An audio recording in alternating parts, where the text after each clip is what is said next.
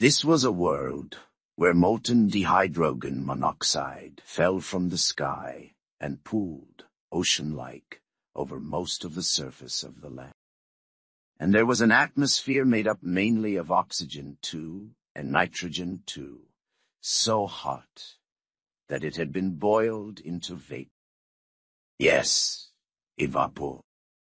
I am not making this up. Their planet is so close to their star that their life arose from E-carbon compounds, if you can believe it. Worse, they inhale the vaporized oxygen too, and nitrogen too, as a part of their life cycle. It turns my tentacles limp, just think